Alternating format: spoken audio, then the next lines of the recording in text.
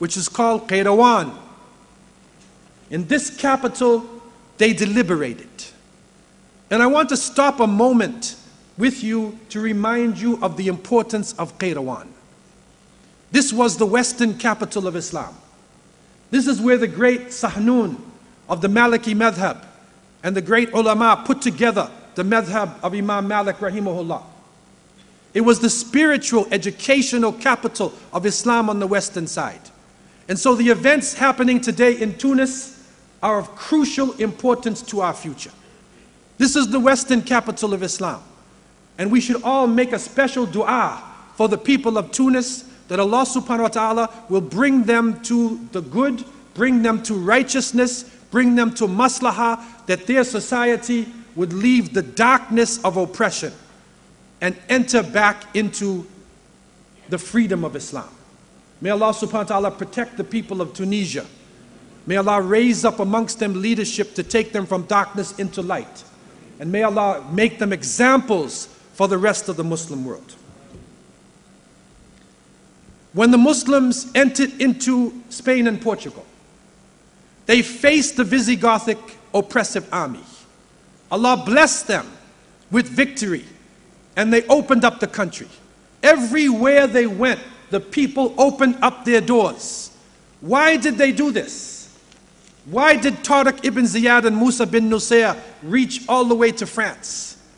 Within a short period of time, they were controlling the whole country because they did not force the people to change their religion. They lifted the taxes. They had a society, a tolerant society. And the people lived in this condition for 40 years in freedom after they had been living in oppression for hundreds of years. But there was something missing. They needed leadership. They needed to really understand the message of Islam. And so Allah subhanahu wa ta'ala raised up a very important individual. His name was Abdurrahman ibn Muawiyah, Abdurrahman al-Dakhil, rahimahullah, the falcon of Quraysh, the last of the great Umayyad leaders, whose mother was Amazigh. She was a Berber from North Africa. He entered into Andalusia, was accepted as the leader, and he began to implement Islam. Remember, Dawah is hathan nas al khair wal huda. Amru bil ma'ruf wa nahy al munkar. This is the essence of Dawah. And so Abdurrahman rahimahullah took over as Amir al-Mu'mineen. He made his capital Cordoba. He immediately, one of his first action was to bring water into the city, using aqueducts. By bringing water, he is raising the standard of living of the people. He went to the Christians and he purchased the Cathedral of Cordoba for 100,000 gold dinars. He didn't conquer it or kill the people. He purchased it from them in a fair transaction. He then made it a center of education and learning. He stressed in his rule with the people equality. And as a ruler of Islam, he used to come down to the people, walk in the streets, attend the janazah prayers, feed the poor. He wasn't hidden in a palace or in a presidential office. He was living with the people in equality. And he stressed the need for education. And one of his first acts was to institute full education for all children.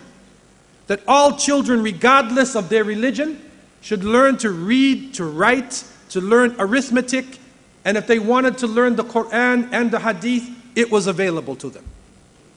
He then entered into a series of projects. He built gardens, opened public baths, built a strong wall around the city to protect the people. He did a study of plants that are suitable to the environment of Al-Andalus, and they began to plant peaches and pomegranates and citrus fruits, and then they encouraged agriculture until in places like Valencia, they were planting oranges, they planted rice and cotton and palm trees, and so they encouraged the society. They encouraged people to be involved in trades. So they were providing employment for the people. And so they encouraged the trades, not only the normal trades, but they encouraged paper making, glass blowing, weaving, porcelain production. They raised the standard of level of the people, and with all of that going on, he did not force the Christians or the Jews to change their faith. He allowed them to stay on their religion, and it is reported that during the period of 700 years or so in Spain and Portugal, it was the golden age of Islam, but also it was the golden age of Jewish literature. Maimonides, Ibn Ma'mun, the great scholar of Judaism, lived under the Muslim rule. The Christians came for education, and it is through that education they were able to develop a renaissance. The Renaissance of Europe did not come about in the 15th century with somebody sitting down and just opening up a Greek book or a Roman book. Isaac Newton sitting under a tree, and the apple hit him in his head. And he said, "This is gravity." No, Muslims already knew about gravity. So when the apple hit him in his head, he probably turned to his Arabic book on his page on gravity, and he found the understanding and translated it into his language. So the reality was, it was a time of great organization. It was a time of great progress that the Muslims were under in that part of the world. And what is beautiful about it is that they did not compel other people to accept Islam. I cannot emphasize this more, because the recent studies have found out that the majority of Muslims who lived in Spain and Portugal during this long period of time were not Arabs and Berbers or West Africans. They were European people. They were the indigenous people who had embraced Islam. Hundreds and thousands of the indigenous people had embraced Islam during that period. Why was it? Not because they were compelled, but because Muslims showed them a superior way of living, an uncomplicated way, a way to raise your standard of life, to believe in God and still benefit from technology and from the society that you are living in. At one point in Al-Andalus, the Muslims began to lose their way. They began to drink wine. They began to fight between themselves.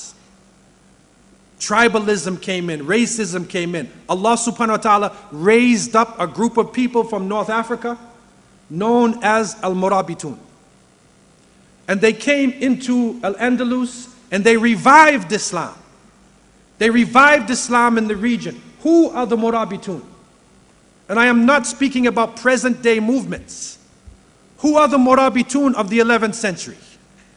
What did they accomplish? Most people look at this group as a military group. The Moors conquered Spain. Al-Cid. They went down into West Africa. Al-Moravid conquered the kingdom of Ghana in the 11th century. But when you look at the Murabitun movement, you will find some amazing facts that has to do with the Dawah. It is reported that early in the 11th century, a man by the name of Yahya ibn Ibrahim al-Judali from the tribe of Judala. Remember, in North Africa, there was a big tribe called Sanhaja. The Sanhaja is Judala and Lamtuna. They are the people who take you across the desert. And this was very important in those days because it was the largest gold mine in the world. The largest active gold mine in the world was in the Niger River. They are the ones who take you across. And so Yahya ibn Ibrahim, rahimahullah, he looked at his people. Some of them had embraced Islam.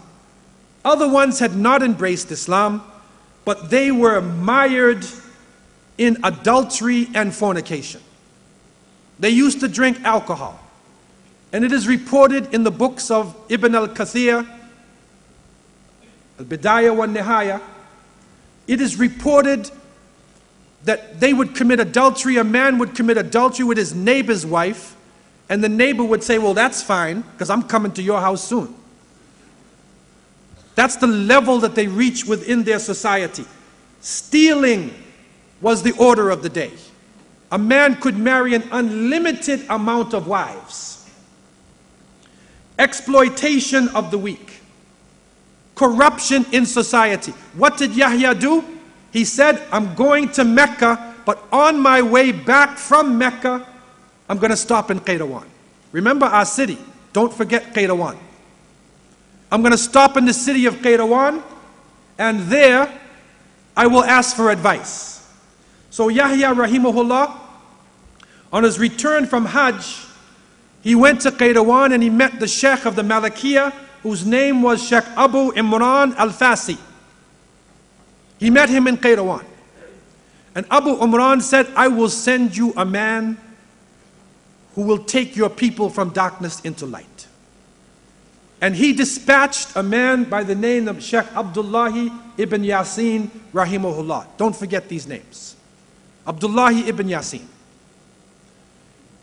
He succeeded in mobilizing a group of people and going to the Judala in Mauritania and southern Morocco. He went to them and he taught them righteousness. They rejected him and they wanted to kill him. And Yahya told him, go back to Qayrawan. He said no. And he went south. He went down to Senegal. He had 5 followers with him. And they set up a tent. And he began to teach. And it is from this place he taught his followers the Quran and the Sunnah. He taught them trades. He taught them independence. He taught them the importance of lifting taxes off people, calling to the good and forbidding evil. And after a short period of time, he had 1,000 followers around him. He continued to call to the good until Allah took his life in the field. When this happened, the Judala, the Lamtuna, they came back. And the leader of the Lamtuna at that time, Shaykh Abu Bakr ibn Umar al-Lamtuni, never forget this name. Shaykh Abu Bakr rahimahullah took over the leadership of the Murabitun. A dispute happened between Muslims. And so he took 3,000 Muslims south into Senegal in order to deal with a dispute between Muslims, to bring peace between 2 warring factions amongst the Muslims. When he reached southern Senegal, he realized there was a vast territory where people had not heard about Islam, who were mired in polytheism, who needed to have this understanding. And so he made his lieutenant Yusuf ibn Tashfin the leader of the Murabitun. He went south and continued to give dawah, going eastward through the jungle areas, through the savannah regions, and continuing to go east. Yusuf ibn Tashfin rahimahullah took the banner of the Murabitun. He went back to the Judala and the Lamtuna. You know what he found amongst his people? He found that they had gone into a state of confusion. They needed encouragement to goodness. It's interesting when you go deep into history and benefit from what some of the du'at, the people in the field, have gone through. Yusuf ibn Tashfin rahimahullah, he found in the tribe of Ghumara, there was a man by the name of Hayyin ibn Maniyullah. He claimed he was a prophet. And he said his followers only have to make 2 salats. He had a Quran in the Berber language. He said, you don't have to make wudu anymore. You don't have to make hajj.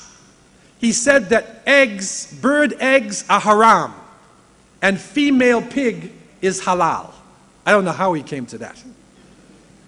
But he said female pigs are halal.